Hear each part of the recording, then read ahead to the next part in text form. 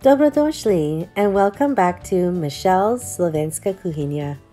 I have a very special guest helping me in my kitchen today, my son Evan.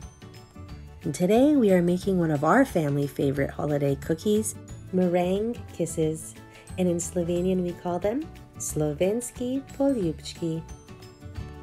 Are you ready? Let's get started. Step 1, for these cookies we need to turn on the oven to 350 degrees. Okay, so we begin by using 2 eggs. I use 2 extra large eggs. We will be separating the egg yolks from the egg whites, putting the egg yolks aside because today we will only be using the egg whites.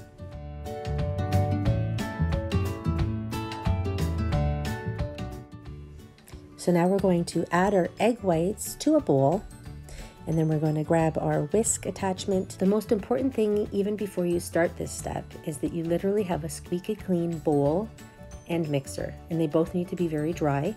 That way, when you're beating your egg whites, you will end up with a really nice, frothy, fluffy, foamy egg white texture.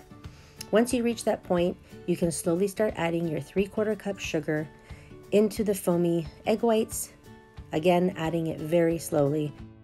This process should only take about a minute or so, and just a helpful hint, do not overmix your egg whites or they'll end up runny. We continue to mix until you reach that beautiful stiff peak. And then you know that we are ready to move on in the next steps where we will be adding the remainder of the ingredients. First we add a cup of Rice Krispie cereal. And then next we add chocolate chips, butterscotch chips. I like using a bit of both, but it's totally preference if you prefer to use one over the other. Now we grab our spatula and we fold everything together until it's well incorporated. Now we're going to grab 2 teaspoons.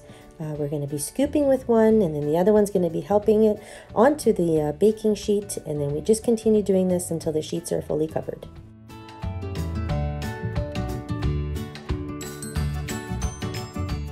The meringues are ready for the oven. We're going to turn the oven off and leave them in the oven for 6 hours or overnight.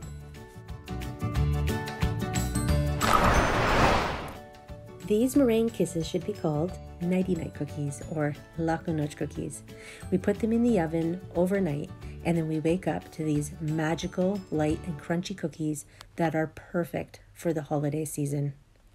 Thank you so much for tuning in. I'll see you again next time when I share another delicious recipe for my Slovenska Kuhinja. Until then, na zdravje! Dobar tak. Adio!